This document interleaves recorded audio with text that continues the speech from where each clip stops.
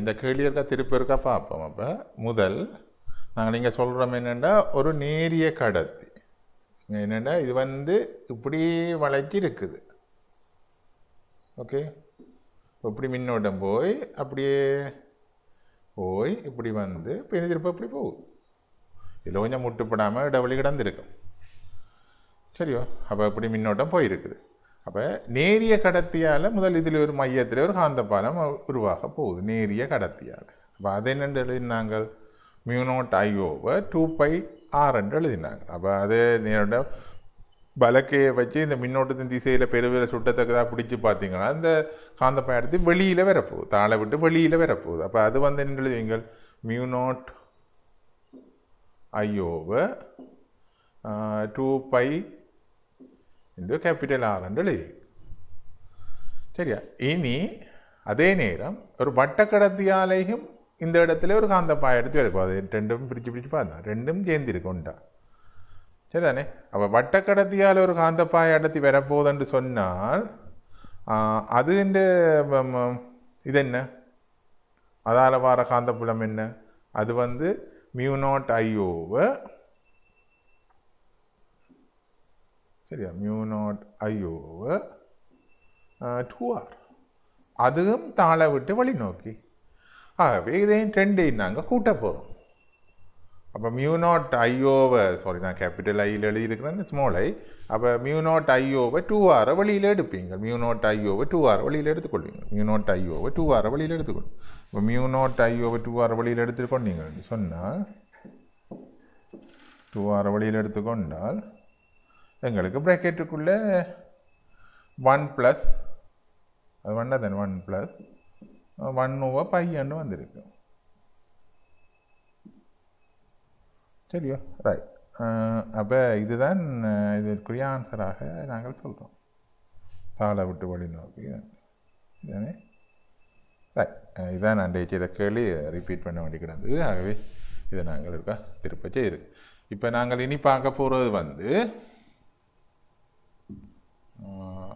இரு சமாந்தர நேரிய கடத்திகள் முடிவிலி நீள கடத்திகள் என்ன, அதுக்கு தான் நாங்கள் கோவை எடுத்து வச்சிருக்கிறோம். தொழிற்படும் விசைக்கான கோவையை நாங்கள் பார்க்க போகிறோம். இப்போ முதல் எப்படி விசை உருவாகுதுன்றதை நான் இங்கே காட்டியிருக்கிறேன். ரெண்டு கடத்திகள் ஒரே திசையில் மின்னோட்டத்துக்கு ஆகுது. அது சம மின்னோட்டமாக இருக்கணும்ன்ற அவசியம் இல்லை. சரிதானே, நாங்களான I1 I2 போட்டு தான் செய்ய போகிறோம். இதில் சும்மா சம மின்னோட்டம் மாதிரி காட்டியிருக்கிறேன். அப்போ ரெண்டு கடத்திகள் அவையில் மின்னோட்டத்தை காவினம் இங்கே காவுறது காட்டப்பட்டிருக்கு. I1 I2 என்ற மின்னோட்டத்தை காவினம். சரிதானே, I1 I2 என்ற மின்னோட்டத்தை காவினம். அப்போ முதல் விளங்கோணும் எப்படி இதில் விசை உருவாக போகுது. அப்போ முதல் இந்த I1 என்ற மின்னோட்டத்துக்கு ஆகிற கடத்தியால் அதன் அயலில் காந்தப்புலம் உருவாக போகுது. சரியா, I1 என்ற கடத்தியால் அயலில் காந்தப்புலம் உருவாக போகுது. அது இந்த I2 என்ற மின்னோட்டத்துக்கு ஆகிற கடத்திக்கு அந்த காந்தப்புலம் செங்குத்தாக அமையப்போகுது. இங்கே காட்டிக்கிறாங்க, அந்த காந்தப்புலம் செங்குத்தாக அமையப்போகுது. அப்போ செங்குத்தாக அமையக்க நாங்கள் சொல்ல போகிறோம் அந்த காந்தப்புலத்தில் இந்த I2 என்ற மின்னோட்டத்தை காவுற கடத்தி இருக்குது. இங்கே B என்ற காந்தப்புலம் காட்டப்பட்டிருக்கு. இங்கே I1 என்ற மின்னோட்டத்தை காவுற கடத்தி அதன் அயலில் காந்தப்புலத்தை உருவாக்குது. உருவாக்குறதால எங்களுக்கு இதில் இந்த காந்தப்புலத்துக்கு I2 என்ற மின்னோட்டத்தை காவுற கடத்தி இருக்க போகுது. அப்போ என்ன நடக்க போகுது, ஒரு காந்தப்புலத்துக்கு மின்னோட்டம் காவுற கடத்தி இருந்தால் ஏற்கனவே நாங்கள் பார்த்துருந்தாங்களோ அதில் விசி ஒன்று தொலைப்படும். அது ஃப்ளெமிங்கின் இடக்கை விதியால் காட்டப்படும். அப்போ நீங்கள் இடக்கை எடுத்து சுட்டு விரல் பியின் திசையிலையும் நடுவிரல் மின்னோட்டத்தின் திசையிலையும் இருக்கத்தக்கதாக பிடிச்சிங்கன்னா இங்கே விசை உருவாகிறது காட்டப்படும். இங்கே விசை உருவாகிறது பார்க்கலாம். அப்படியே இந்த படத்துக்கு நீங்கள் பிடிச்சி பார்த்தீங்கன்னு சொன்னால் இங்கே விசை அந்த திசையில் உருவாகிறத நீங்கள் பார்த்துக்கொள்ளலாம். அப்போ நாங்கள் இனி பார்க்க போகிறது இந்த விசைக்கான கோவை ஒன்று எடுக்க போகிறோம். இந்த I1 I2ல எடுக்க போகிறோம். விளங்குதோ? அப்போ நாங்கள் செய்வோம். I1 I2 என்ற மின்னோட்டத்தை காவுற கடத்திகள் D இடைத்தூரத்தில் இருக்குது என்று வைப்போம்.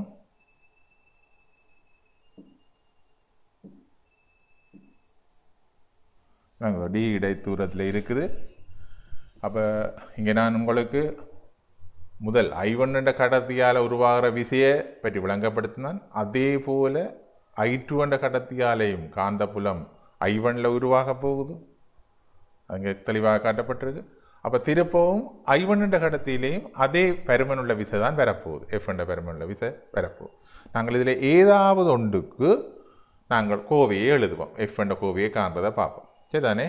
அப்போ இந்த I1 என்ற மின்னோட்டத்தை காவுற கடத்தியால் I2 என்ற கடத்தியில் உருவாகிற புலம் B சமன் எழுதிக்கொள்ளலாம்.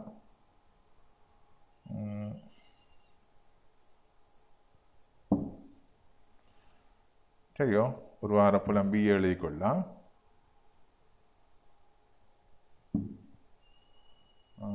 B சமன்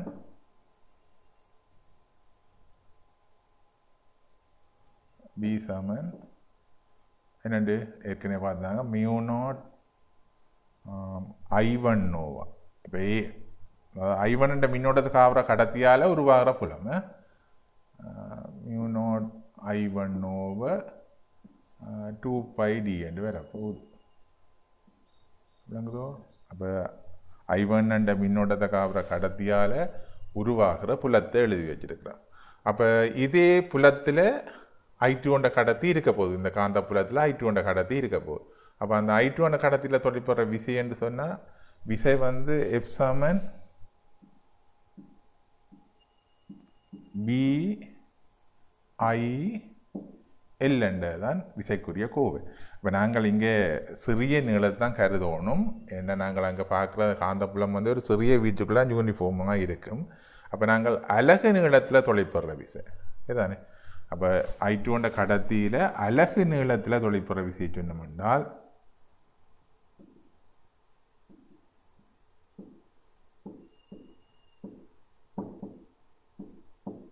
தொழிற்படும் விசையை சொன்னோம் என்றால்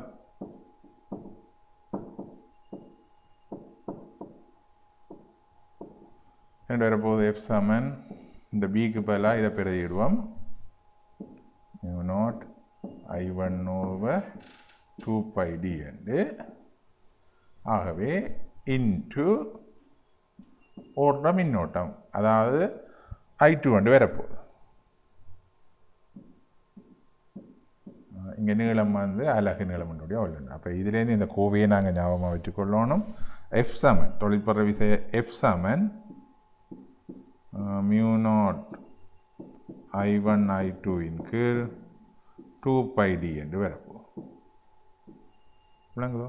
அப்போ இதே விசை I2 என்ற மின்னோட்டத்தை காவுற கடத்தியால் I1ல் உருவாகும். திருப்பம் அதுக்கு ஒரு காட்சி இது பார்த்தீங்கன்னா இதே பெருமானம் தான் வரப்போகுது. I2 என்ற கடத்தியால் I1 என்ற கடத்தியில் ஒரு புலம் உருவாக போகுது. அது வந்து மியூ0 I2 ஓவர் 2πD என்று போட்டிருப்பீங்க. இப்போ இந்த அதில் துறைப்படுற விஷயம் திருப்ப மியூ0 I2 over 2πD into I1 என்று கொடுப்பீங்க. அங்கே ஒரு மின்னோட்டம் I1 ஆக இருக்க போகுது. அப்போ ரெண்டு கடத்திகள் சமாந்திர கடத்திகள் முடிவிலி கடத்திகள் D இடத்துரத்தில் வச்சிருக்கேங்க. அதில் தொழிற்படுற விசைக்கான கோவையை நாங்கள் இங்கே எழுதியிருக்கிறோம். இதிலேருந்து தான் ஆம்பியர் என்ற வரவிலக்கணம் எங்களுக்கு வருது. ரைட். அப்போ இங்கே நான் எல்லாத்தையும் மொத்தத்தையும் ஒன்றா போட்டு காட்டியிருக்கிறேன். அதாவது உங்களுக்கு தெளிவாக I1 I2 என்ற மின்னோட்டத்தை காவுற ரெண்டு கடத்திகள் சரியானே. I1 என்ற கடத்தியால் இங்கே காந்தப்புலம் ஒன்று உருவாகுது. I2 என்ற கடத்தியில் B1 என்றது காட்டப்பட்டிருக்கு. I2 என்ற கடத்தியால் இங்கே காந்தப்புலம் வெளிநோக்கி வருது. கையை பிடிச்சி பார்க்க பாருங்க, வலது கையை பிடிச்சி பாருங்க.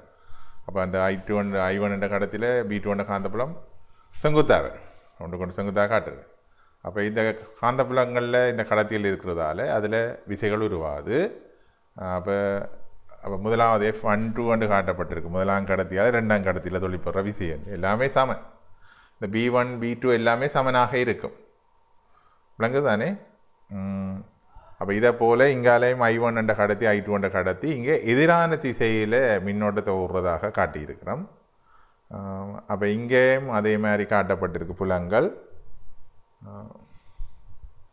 சாரி, புலங்கள் சமனாக காணப்பட மாட்டாது. என்ன மியூனோட் I1/2πd என்று வரும், மற்றது மியூனோட் I2/2πd என்று வரும். ஆனால் விசைகள் தான் சமனாக காணப்படும். BIL என்று பார்க்க வழி கிடைக்க புலங்கள் சமனில்லாமல் காணப்படும். சரிதானே? ரைட். இங்கே மின்னோட்டம் எதிராக போகுது. அப்போ எதிராக போக உருவாகிற விசைகள் எப்படி அமையும்ன்றதை காட்டியிருக்கு. இப்போ இதில் பிரதானமாக கவனிக்க வேண்டியது இந்த விசைகள் ஒரே திசையில் மின்னோட்டத்தை காவிச்சுன்னு சொன்னால் கடத்தி விசைகள் ஒரே ஒத்ததாக அமையும். கடத்தியை உள்நோக்கி வளைக்க பார்க்கும். இதை பெரிய ஒரு சின்ன பெருசோனையோட காட்டுறேன். அந்த ஆப்ரேட்டர்ஸ் எங்கள்கிட்ட இல்லை. நான் ஒரு வீடியோ கிளிப் பண்ண உங்களுக்கு காட்டுறேன். அதாவது ஒரே திசையில் மின்னோட்டம் போகுதுன்னு சொன்னால் உங்களுக்கு அந்த விசை உள்நோக்கி இருக்க போகுது. ரெண்டு கடத்தியும் உள்நோக்கி வளைக்கும்.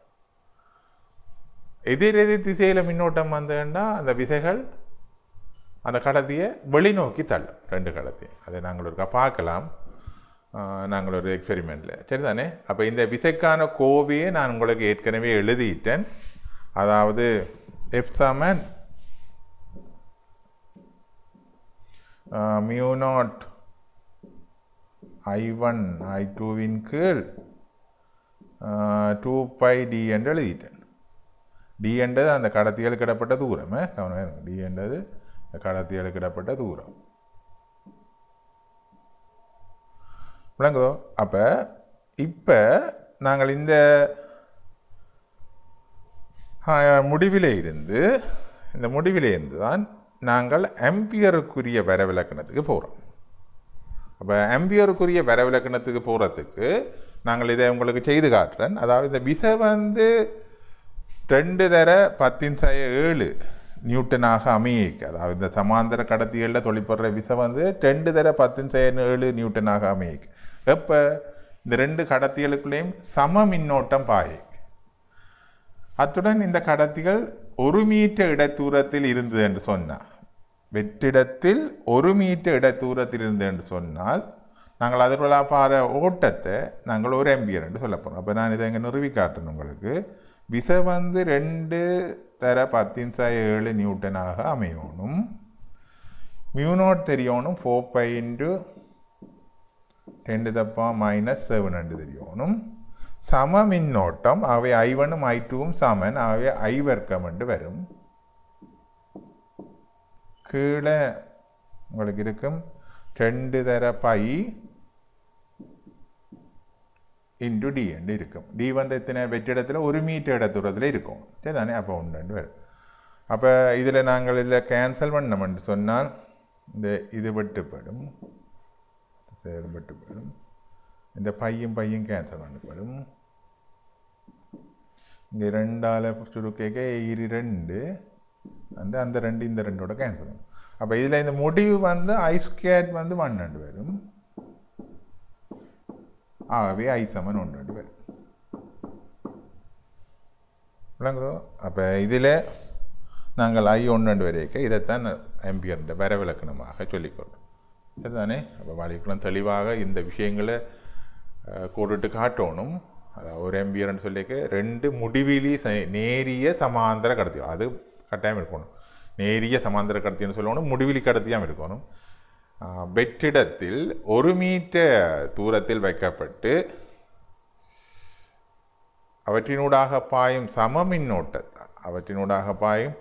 மின்னோட்டால் ஏதாவது ஒரு கடத்தியின் 1 மீட்டர் நீளத்தில், மளவும் தெளிவாக மென்ஷன் பண்ணப்பட வேணும், ஏதாவது ஒரு கடத்தியில் 1 மீட்டர் நீளத்தில் தொழிற்படும் விசை 2 × 10⁷ நியூட்டன் எனில் கடத்தி ஒன்றினூடாக பாயும் மின்னோட்டம் 1 ஆம்பியர் எனப்படும். சரிதானே? அப்போ இதில் கவனித்து கொள்ள வேண்டியது நாங்கள் ஆம்பியர்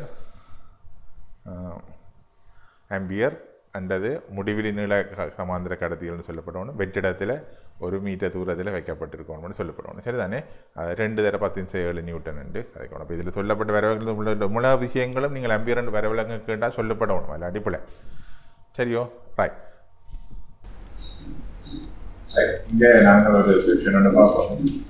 வெளிப்படத்தில் காட்டப்பட்டவாறு ABN மீது நீண்ட சமாந்தர கம்பிகள் ஒரே திசையில் சர்வசம மின்னோட்டங்களை கொண்டு செல்கின்றன. பெண்கள் வரிப்படங்களுடைய கம்பிகளுக்கு செங்குத்தான தளம் ஒன்று உள்ள காந்த புலத்தை மிகச்சிறந்த முறையில் வகைப்படுகிறது என்று கேள்விப்பட்டிருக்கு. இதுல நாங்கள் இதை பார்த்தோம்னு சொன்னா இந்த கடத்தியை நாங்கள் ஒப்பிக்குள்ள குறிச்சு காட்டினோம் என்னோட கொண்டு செல்லுது காட்டினோம்னு சொன்னா இதுல உருவான காந்த புலம் இது ரெண்டும் சேர்ந்து ஒரே அடியாக இப்படிதான் வரும்.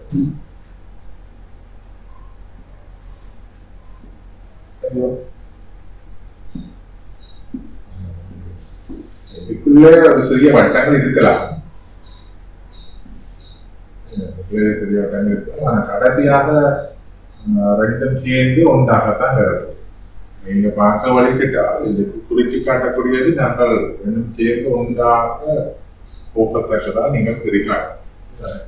ஒரே திசையில மின்னோட்டத்தை காவிட்டா இப்படி வரும், டொட்டாக மற்ற திசையில வரும். ஆனா ரெண்டும் சேர்ந்து ரெண்டு புலங்களும் ஒன்றோடு சேர்ந்து ரெண்டு கடத்தியால் உருவாக புலங்கள் ஒன்றோடு சேர்ந்து உருவாகி இதே நேரம் ஒன்று கொண்டு எதிரான திசையில் ஒன்று இப்படி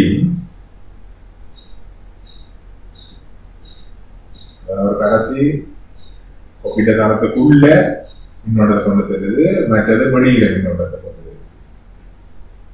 இப்படியான சந்தர்ப்பத்தில் உருவான காந்தப்புலத்தை நாங்கள் இருந்தோம் சொன்னால் இப்படித்தான் தெரியும்.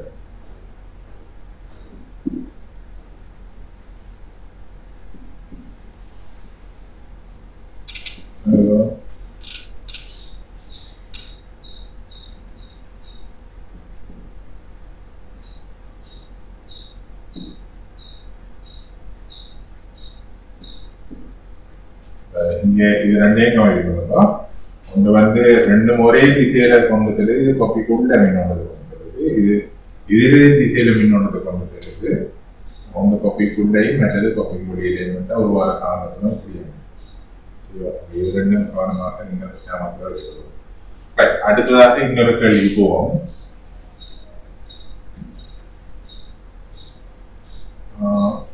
பியோசவாய் விதியை கோவை வடிவில் கூறி பாய்த்த எல்லா குருவிலையும் அடையாளம் காட்டுக.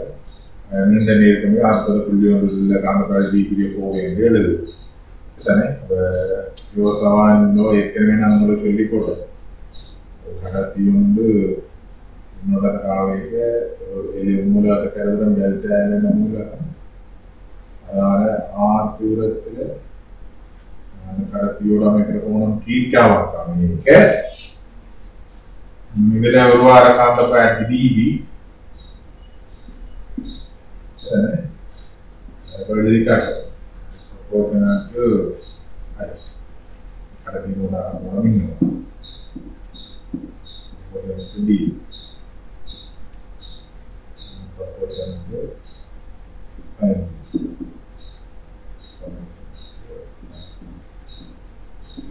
சரி அதையும் சேர்த்து போட்டு எழுதி கொடுப்போம்.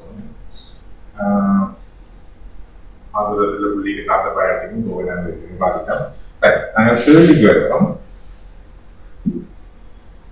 ஏபியானது மேசையொன்று மீது வைக்கப்பட்ட நீண்ட நேர் கம்பி ஒன்றாகும். சீரியானது ஒரு காட்டப்பட்டுள்ளது. ஏபிக்கு மேலே எனக்கு 3.10 மீட்டர் தூரத்தில் ஏபிக்கு சமாந்தரமாக வைக்கப்பட்டுள்ளது மொத்த கம்பி ஒன்றாகும். பிக்யூவானது ஏபிக்கு சமாந்தரமாக மேசை மீது வைக்கப்பட்டுள்ள ஓடுறதுக்காக சிறிய கடத்தி ஒன்றாகும். ஏபிக்கும் பிக்யூக்கும் உள்ள தூரம் 4.10 மீட்டர் அந்த எல்லா தூரங்களும் தந்தது. இதுதான் அந்த படம். தந்ததற்கு ஏபி என்ற இதர் கடத்தி, சிடி என்ற இன்னொரு கடத்தி, பிக்யூ என்ற இன்னொரு கடத்தி. அது அந்த வார்த்தை இதுதானே. இது மூணு காட்டப்பட்டிருக்கு. பிக்யூவானது இதுக்கிட கடத்தும் வடைகளின் மீது சுயாதீனமாக அசையக்கூடியது. பிக்யூவின் மூலம் 10 மீட்டராக இருப்பார். அதனோடு 10 அம்பியர் ஓட்டம் ஒன்றும் பியிலிருந்து கியூவின் திசையில் பாய்ந்து கொண்டு கிடைக்கின்றது. சரியான அப்ப இங்க ஏயிலிருந்து பியின் திசையில் 5 அம்பியர் ஓட்டம் ஒன்று காவலாம். கம்பி ஏபியானது ஏயிலிருந்து பிக்கு 5 அம்பியர் ஓட்டம் ஓட்டத்தின் விளைவாக பிக்யூ மீது தாக்கும் காந்த விசையின் பருமனையும் திசையையும் காண்கிறது கிடைக்கிறது. சரி, அப்ப இந்த கேள்வி நம்ம சொன்னால் ஏபி இந்த டிரெக்ஷன் இதே ஒரு நாங்கள் திருப்ப ஒரு நல்ல ஒரு படமாக கேள்வோம். இப்படி பார்த்தோம்னு சொன்னா இப்படி நீங்க மாத்தினீங்கன்னா இந்த படத்தை இலகுவாயிருக்கும் முப்பரிமாணம் மேசையில இதே ஏலேருந்து பிக்கு தான் 5 ஆம்பியர் மின்னோட்டத்தை காவும். அப்ப இது உள்ளும்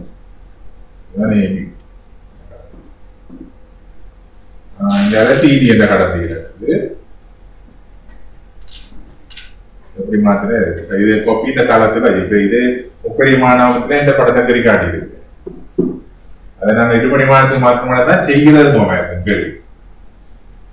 இது சி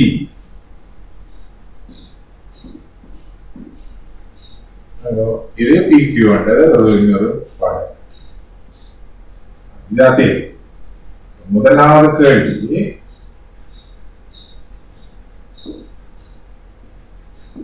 இதுல 5 ஆம்பியர் மின்னோட்டம் ஓடுது. கடத்தியில சீரியில் ஏபியில 5 ஆம்பியர் மின்னோட்டம் ஓடுது. திரும்ப கேள்வியை பார்த்தோம்னா ஏவியிலிருந்து பியின் திசையில் 5 ஆம்பியர் ஒன்று ஓட்டம் ஒன்று காவி ஓட்டத்தின் விளைவாக பிகேபி தாக்கும் திசையின் பெருமன திசையை காக்கும். பியில் அங்க கொல்லப்பட்டிருக்கு. பிக்கு நீளம் 10 மீட்டரும் 10 ஆம்பியர் ஓட்டம் ஒன்றையும் பியிலிருந்து கியூவின் திசைக்கு கொண்டு செல்லும். அப்ப பியிலிருந்து கியூவின் திசைக்கு இதுவும் திரும்ப உள்நோக்கி பியிலிருந்து கியூவின் திசைக்கு 10 ஆம்பியர் ஓட்டம் போகுது. மற்றது ഇതിന്റെ ലെങ്ത് തന്നിടക്ക് 10 மீட்டர். முதலாவது கேட்ட கேள்வி வந்து இந்த ஏபி என்ற கடத்தியால இந்த பிக்யூ என்ற கடத்தியில தொலைப்புற விசையை கெடுக்கும். அப்ப முதல் ஏபி என்ற கடத்தியால இதுல உருவாகிற காந்த பாயத்தை பார்க்கணும். அதுக்கு வலக்கி எடுத்து மின்னோட்டத்தின் திசையில பெருவிரல் இருக்கத்தக்கதாக ஏபியை பிடிக்கும். சரி, அப்படி பிடிக்கையில நான் ஏனைய விதமும் காந்தப்புலத்தின் திசையை தரும். அப்ப எங்களுக்கு இதுல இந்த பிக்யூ என்ற கடத்துல இப்படி ஒரு காந்த பாயம் உருவாகும். ஏபி என்ற கடத்தில் அது தெளிவாக இருக்கும். அப்ப அந்த காந்த பாயத்தில் ஏபி என்ற கடத்தியால உருவான காந்த பாயத்தால அந்த பாயத்துல பிக்யூ என்ற கடத்தி இருக்கு. அந்த காந்த பாயத்துல பிக்யூ என்ற கடத்தி இருக்கு. அதுல தொழிற்பற விதியை நம்ம பார்க்கணும். முதல் காந்த பாயத்தில் இருக்கு ஏபிஎன் கடத்தியால் ஏபிஎன் கடத்தியால் உருவாகும் காந்த பாயம்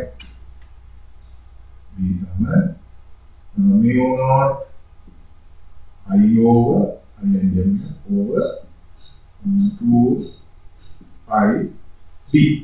B என்றது இது கிட்டத்தட்ட 2. அது தந்திருக்கு பிறகு பாத்தீங்கன்னா 4 தர 10 சேரும். இதுதானே? அப்ப 4 தர 10 சேரும். 4 தர 10.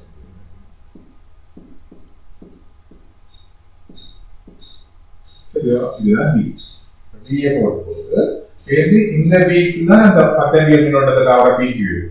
அதுல தொழிற்படுறது ஆகவே இது பிக்யூ தொழிற்படும் விசை. அந்த விஷயம் அப்ப காந்த இடக்கி எடுங்க, இடக்கி எடுத்து புலத்தின் திசையில பிடிங்க. மின்னோட்ட விசை இப்படிதான் இப்படி விசா X சமன் BIX.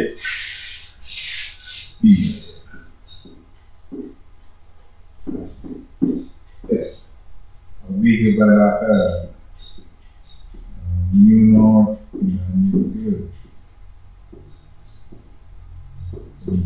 B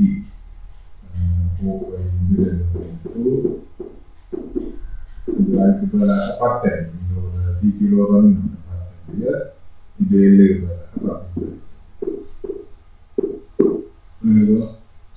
இது மியூனோட்டுக்கு சப்ஸ்டியூட் பண்ணி இந்த விதியை எடுத்து கொடுப்போம். மியூனோட்டு 4.10⁻⁻7 தந்திருக்கு.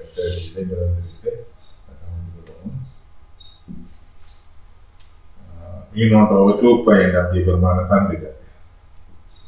மியூனோட் ஓவர் 2π அப்படியே சப்ஸ்டியூட் பண்ணி இதை சுருக்கி எடுத்துக்கணும். இதுதானே? அடுத்த கேள்வியை பார்ப்போம். இரண்டாவது கேள்வி, ஏபியில் உள்ள ஓட்டத்துடன் சேர்த்து சீரியானது டியிலிருந்து தீர்ந்து இது ஒரு அங்கேயிருந்து வருது. டியிலிருந்து தீர்ந்து ஆதர்சம் 2 ஓட்டமொன்றை அவமானம் சீரியுள்ள ஓட்டம் காரணமாக பிக்யூ மீது தாக்கும் விசையும் பெருமனையும் பெருமனை காண்க. இவ்விசையின் திசையை வரைபடம் ஒன்று சுட்டி காட்டுகிறது. அப்ப அதே கேட்டு அப்ப இங்க நாங்கள் கேள்விக்கு போனோம் என்றால் இப்ப இந்த PQ சரியோ அப்ப இதை நான் அடிக்கிறேன்.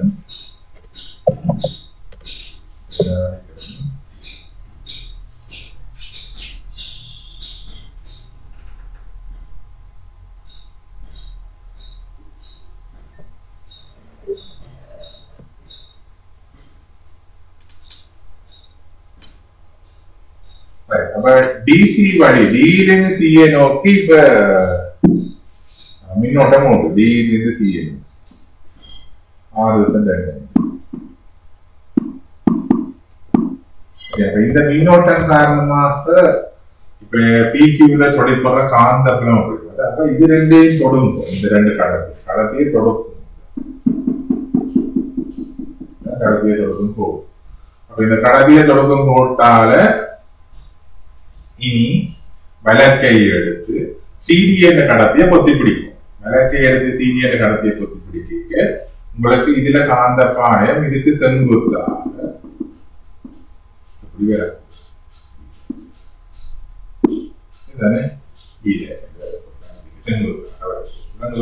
அப்ப அது காந்த பாயமாக இருக்கு. பிறகு அதால தொழிற்படுற விதி என்று சொன்னால் இடக்கை எடுக்கணும். புலத்தின் திசை மின்னோட்டம் வந்தால் அதால தொழிற்படுற விசை, அதாவது சீரியன கடத்தியால தொழிற்படுற விசை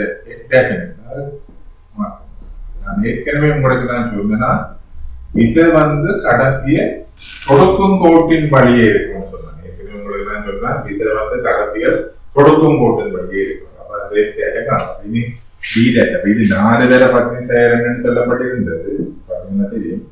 இது வந்து 3 தர 10 2. ஆகவே உடனடியாக இதுக்கிடப்பட்ட தூரத்தை சொல்லிக்கொள்ளலாம் 5 தர 10 2 பரிதாரத்தின் தேட்டத்தின் 4 3 யோசிக்கணும் 5 4 3 25 பக்கங்களா 10 2 அப்படியே போட்டு வருவார்.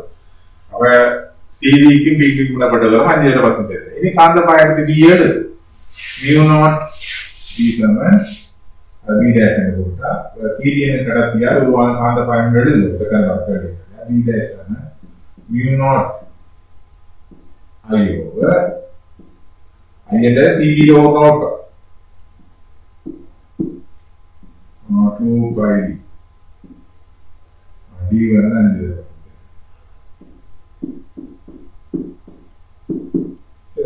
5 அதுக்கு பிறகு x dash கண்டிங்கன்னா x dash எப்படி வரும் b ஆயே எல்லாமே செங்குத்தாக வெளிப்படும். கோணம் ஒன்றுமே வெளிப்படும். ஆகவே உடனே b ஆயிடுச்சுன்னா b μ0 over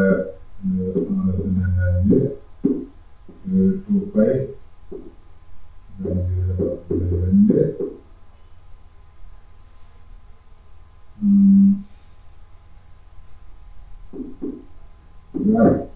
I வந்து PQ இதுதான் இந்த PQல தொலைத்தொடர் சீரியன்ல கடத்தியாக PQல தொலைத்தொடர் வித்தியாக அமைப்பது. இது μ0 over 2 pi என்றது உங்களுக்கு தந்திருக்கு. பிறகு இது கொள்ளும் எடுத்துருக்கோம். சரியோ இது நீ அடுத்த பகுதிக்கு போனோம்னு சொன்னா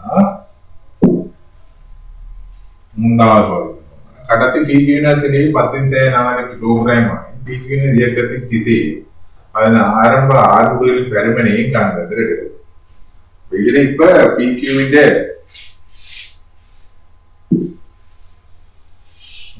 தெளிவு தந்திருக்கு 10 கிலோகிராம் 10 கிலோகிராம் சொன்ன இந்த PQ-ன் தெளிவு இப்ப ஆரம்ப ஆர்முகளை கிடைக்குது. அப்ப என்னன்னு சொல்ல விடங்கோ இந்த ரயில் இந்த தண்டவாளத்துல இந்த PQ இயங்க போகுது. அப்படி இயங்க போகுதுன்னு சொன்னா அதேமா இந்த டிரெக்ஷன்ல இயங்க. அப்ப நீங்க என்ன செய்ய போறீங்கன்னு சொன்னா இங்க இந்த டிரெக்ஷன்ல தொலைப்படுற விசை x ஆக இருக்கு. இந்த திசையில தொலைப்படுற கிடையாது திசையில தொலைப்படுற விசை f ஆக இருக்கு. அதே நேரம் இதுல ஒரு கூறு f டாஷின் கூறும் எங்களுக்கு தொலைப்படுற கூறு கிடைத்திசையில் தொலைப்படும் போது அது எஃப்க்கு எதிராக தொலைப்படும். அப்ப நீங்கள் கிடைத்திசையில F சமன் MA பாருங்க PQ. இடத்திசையில F சமன் MA பாருங்க PQ. அப்ப F ஏற்கனவே கண்டிருக்கோம் minus S dash cos theta சமன் M தந்துடுது. அதிசய 4 PQ என்னது நீ மாதிரி 14 தந்துடுது. Partice 4 கிலோ சரியா அப்ப PQ என்னது நீ தந்துடுது. Partice 4 into 8 இந்த cos theta கவனிக்கணும். cos theta என்னென்றால் இதுதான் இந்த cos theta. cos theta இது theta இது பேர்க்கணுமா theta அவை cos theta என்ன வரும்னா 4 into 5 இதான் அயல் பக்கமா இருக்கு. வலது பக்கம் அப்ப cos theta உங்களுக்கு வரும் 4 into 5 சரி அப்ப இதுல வந்து ரெண்டு எக்ஸாக்டா கண்டிருப்பீங்க ஏற்கனவே எப்ப கண்டிருப்பீங்க ரெண்டையும் இதில் பிரதிட்டு ஆர்முடுவில் காணும். ரைட் இனி நாங்கள் அப்போ எஃப் சமன் எம்ஏப்பா வச்சு நீங்கள் இந்த ஏ கண்டிருக்கலாம். அடுத்த கடைசி பகுதிக்கு போனோம் என்று சொன்னால் இதில் 4வது பகுதிக்கு போனோம்னா வளையிலிருந்து பீக்குவை உயர்த்துவதற்கு சீடியிலே ஏற்படுத்த வேண்டிய இழிவு ஓட்டத்தின் பருமனையும் திசையையும் காண்கின்ற இழிவு ஓட்டத்தின் பருமன திசை சரிதானே. அப்போ நாங்கள் இங்கே வந்தோம்னா திருப்ப இது அழிப்போம்.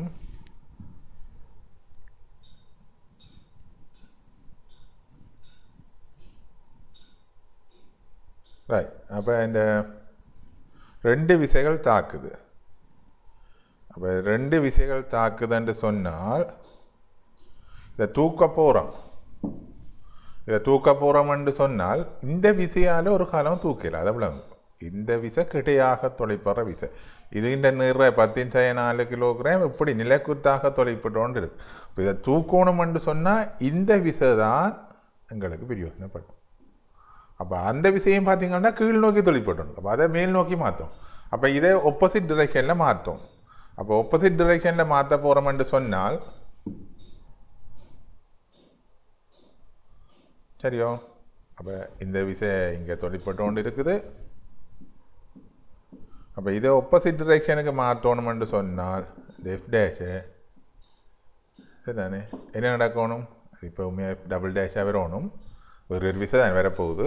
அப்போ இதை மாற்றணும்னு சொன்னால் இங்கே மின்னோட்டத்தை நாங்கள் மாற்ற வேண்டி கிடையாது. அப்போ அதை தெளிவாக விளங்கு. மின்னோட்டம் மூலம் வந்தோண்டு இருந்தது. அப்போ மின்னோட்டம் உள்நோக்கி போகத்தக்கதாக செய்யும். அப்போ மின்னோட்டம் உள்நோக்கி போகுது. அதில் போகிற மின்னோட்டத்தை நாங்கள் ஐயண்டு வச்சோம்னு சொன்னால் சரியா இழிவு ஓட்டத்தை தான் கேட்டுக்கிடாது. சீதியில் ஏற்படுத்த வேண்டிய இழிவு ஓட்டம். அப்போ அதை ஐயண்டு வச்சிங்கன்னு சொன்னால் இந்த முறை காந்தப்பாயம் இதால் இப்படி வரப்போகுது. இங்கால டிரெக்ஷனில் வரப்போகுது. அப்போ அதை பி டபுள் டேஷன் போடுங்க. பி டேஷன் போட்டுட்டோம். என்னுடைய பி டபுள் டேஷன் போடும். அப்போ அந்த காந்தப்பாயத்தை காணணும். கடத்தியில் தொடுக்கிற ஹோட்டுக்கு செங்குத்தாகாமையும் காந்தப்பாயம் அதே ஞாபகத்தில் வச்சுக்கணும். அப்போ அந்த காந்தப்பாயத்தால் இப்போ யோசிச்சிங்கன்னு சொன்னால் ஒரு வார விசையை பார்க்கலாம். பிளம்பிங் இந்த இடக்கை விதியை எடுத்து அப்போ காந்த புலம் எப்படி போகுது மின்னோட்டம் உள்நோக்கி போகுது. இப்போ பார்த்தீங்கன்னா விசை எஃப் டபுள் டேஷ் நான் குறித்த திசையில் வரும். அப்போ இந்த விசையின் செங்குத்து கூறு விளங்குதா. இந்த விசையின் செங்குத்து கூறு இந்த எம்ஜிக்கு சமனாக வந்ததுன்னு சொன்னால் இந்த விசையின் செங்குத்து கூறு எம்ஜிக்கு சமனாக வந்ததுன்னு சொன்னால் அந்த வளை வந்து தூக்குப்படுறதுக்கு சான்ஸ் வரப்போகுது. அப்போ F double dash sine theta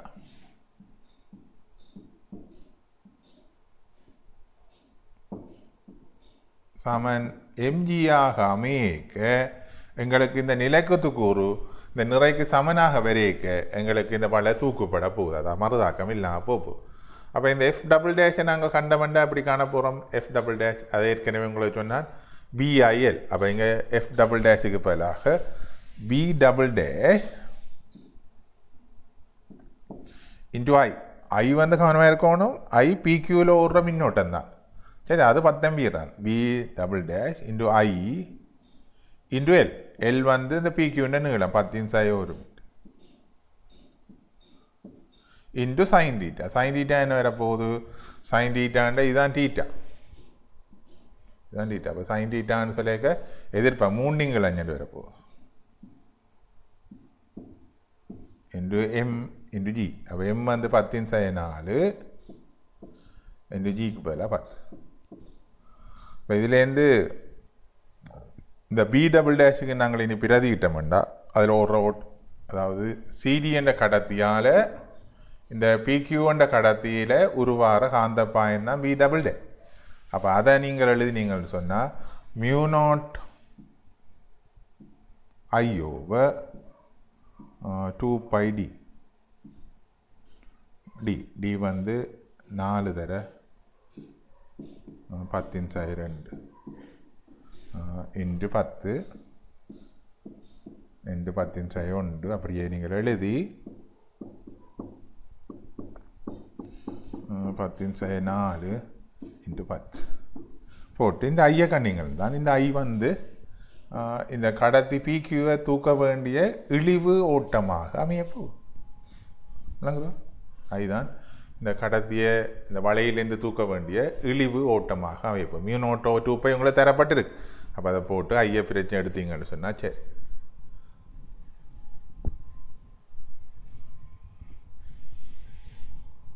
இங்கே நாங்கள் இன்னொரு கேள்வியை பார்க்குறோம். சிடி என்னும் இரு நீண்ட சமாந்தர நேர்கம்பிகள், இதுதான் இந்த கம்பிகள் கொப்பிக்கு உள்நோக்கி தளத்தில் காட்டப்பட்டிருக்கு. சமாந்தர நேர்கம்பிகள் 1 மீட்டர் இடத்தூரத்தில் வைக்கப்பட்டிருக்கு. 1 மீட்டர் இடத்தூரத்தில் வைக்கப்பட்டுள்ளது. தாளின் தளத்துக்குள்ளே 6 ஆம்பியர் மின்னோட்டத்தை I1 கொண்டு செல்கிறது. அப்போ இது 6 ஆம்பியர் மின்னோட்டத்தை I1 6 ஆம்பியர் தாளின் தளத்துக்குள்ளே கொண்டு செல்லுதான். பியிலே காந்த சூனிய புள்ளியை உண்டாக கீழ்கம்பியில் பாய வேண்டிய I2 பெர்மனன்ட் திசை. அப்போ இதில் பாய வேண்டிய மின்னோட்டத்தின் பெர்மனன்ட் திசை சரியா? இந்த மின்னோட்டத்தின் பெர்மனன்ட் திசையும் கேட்டுக்கிட்டேன், இந்த I2 பெர்மனன்ட் திசை. அப்போ எதில் சூனிய புள்ளியை?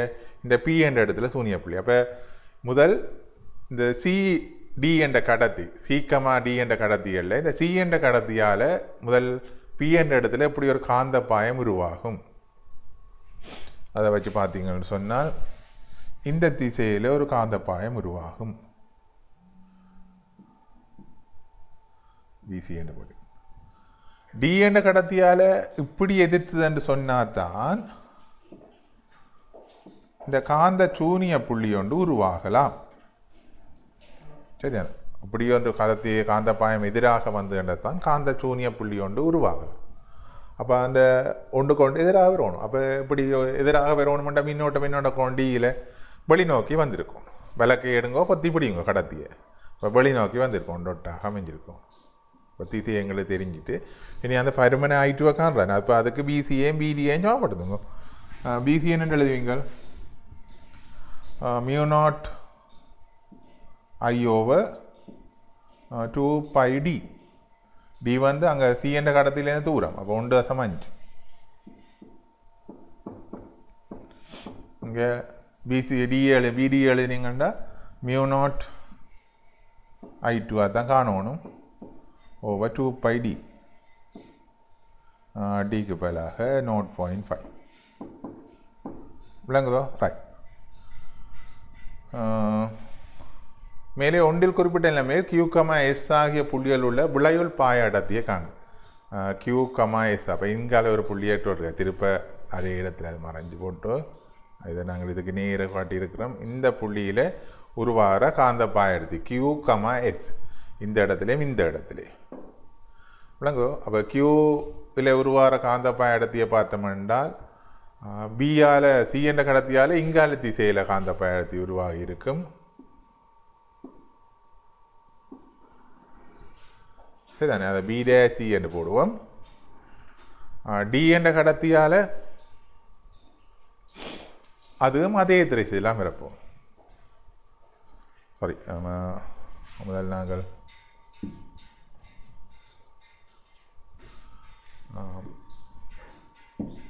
சி என்ற கடத்தியால் பார்த்தோம்னா கடத்திய விளக்கை எடுத்து பொத்தி பிடிக்கணும். பொத்தி பிடிக்க இங்கால திசையில் போகுது. சரிதானே பிசி டேஷ் மற்றது டி என்ற கடத்தியால் பார்க்க அது டி என்ற கடத்தியில் விளக்கையை எடுத்து பொத்தி பிடிச்சிங்கன்னு சொன்னால் அது இங்கால வரப்போகுது. அப்போ நீங்கள் திருப்ப இனி நீங்கள் இதில் போட்டு பார்த்து பிசி டேஷிൻ്റെ பெருமானத்தை காணணும். அது உங்களுக்கு காணலாம் தானே. சி என்ற கடத்தியால் மியூ நாட் ஐ ஓவர் சரிதானே மியூ நாட் ஐ ஓவர் ஐக்கு பதிலாக ஆற போடணும் ஓவர் 2πd என்று 2πdக்கு பதிலாக 0.5 வரும். இப்போ இந்த பி டி டேஷை காணணும் மியூ நாட் இந்த I2 பெருமாள் முதல் பெருமாள் எந்த கண்டிருப்பீங்க 2πd. அப்போ இது ரெண்டையும் கண்டு இந்த பிடி டேஷ் ஓபிசி டேஷ் ரெண்டை தவுண்டு வரும். பெருமானத்தை கண்டால் தான் தெரியும். மைனஸ் பிசி டேஷ் என்று போட்டு விட்டீங்கன்னு சொன்னால் அதான் விளைவுள்ளாக இருக்க போது இந்த கியூ என்ற புள்ளி இது சரிதான். அதை போல் இனி இந்த ரெண்டு கடத்தியாலையும் உருவார எஸ் என்ற இடத்துல உருவார காந்த பாயத்தை காணும் சரிதானே. அப்போ அது நாங்கள் பார்த்தோம்னு சொன்னால் எஸ் என்ற கடத்தில் உருவார காந்த பாயத்தையை பார்த்தோம்னு சொன்னால்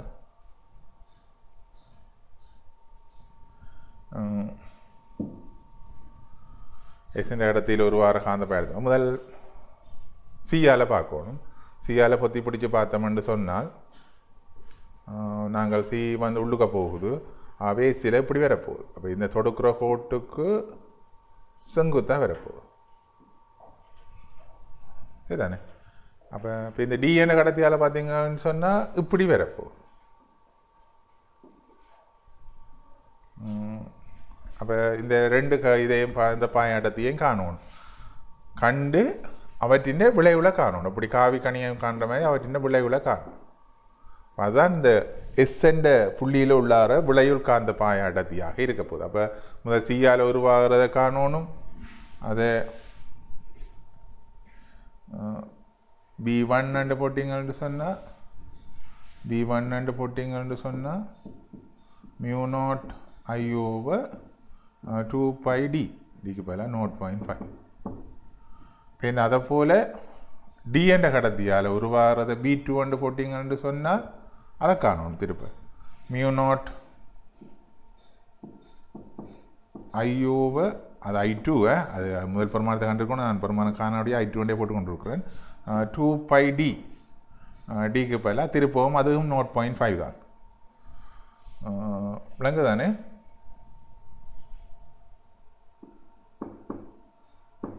ரைட். அப்போ இதில் இருந்து விளைவில் பாய அடர்த்தின்னு சொன்னால் ரூட் ஆஃப் B1 வர்க்கம் சக B2 வர்க்கம் இதுதான் விளைவில் பாய அடர்த்தியாக அமையும். ஏற்கனவே இப்படி ஒரு வட்டக்கடத்தி அரை வட்டக்கடத்திக்கு நாங்கள் செய்த நாங்கள் அந்த பாய அடர்த்தி இப்படி கொண்டு செங்குத்தாக வந்து என்று சொன்னால் விளைவில் பாயம் எப்படி காண்றேன்னு பார்த்தோம். அது போல் நீங்கள் செங்குத்தாக அமையும். செங்குத்தாக அமைஞ்சேன்னா விளைவில் பாயம் எப்படி பார்க்குறேன்னு தெரிஞ்சிருக்கும் சரி தானே. ரைட். அடுத்தது